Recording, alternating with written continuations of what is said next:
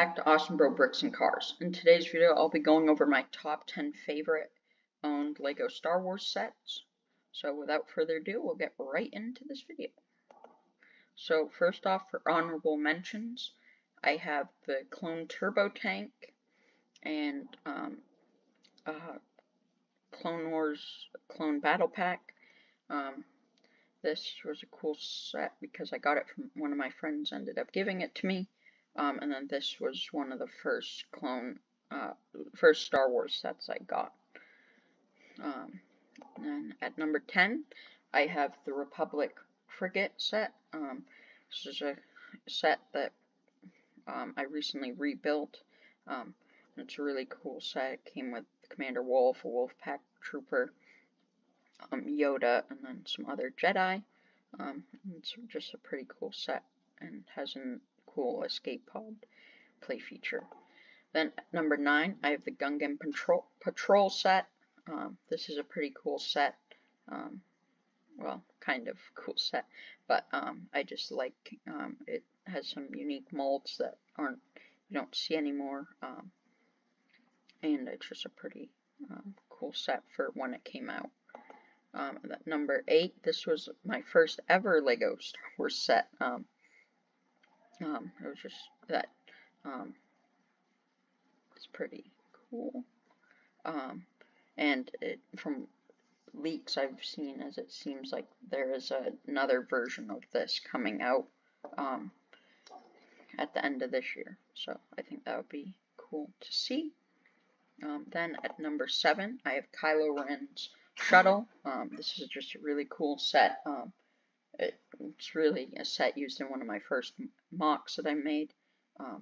It's just pretty, comes with great figure selection, and I just think the features are really good on it.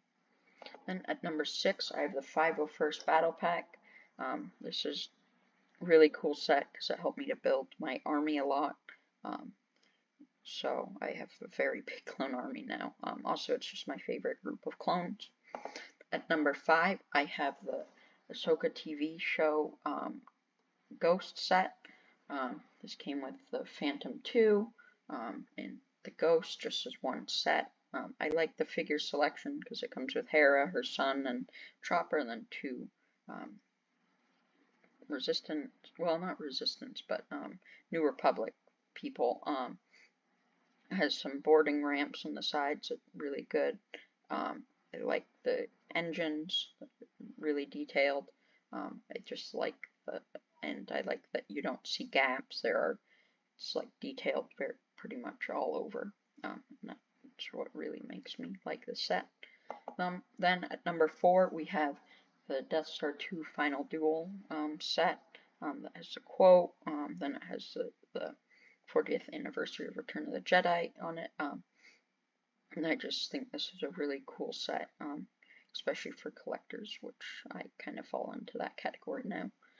Then at number 3, I have the most recent AT-AT Walker. I just think it's great with how it comes with 5 clones, 3 battle droids, and another droid, and a spider droid. And I really think they did a great job detailing it.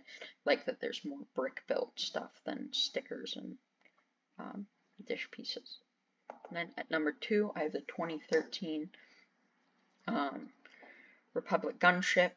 This is just a really cool set, and it's a set that I still really, that I think has stood up to time. And just had a great selection of figures. Lastly, at number 1, I have the brick-built R2-D2, and this is probably, well, this is my favorite set because R2-D2 is my favorite Star Wars character, and I just really think they did a great job with this because there are different features like that you can have, like Luke's lightsaber pop out. There are just tons of really cool details in this. So I hope that you guys enjoyed this video. Can't wait to see you guys in the next one.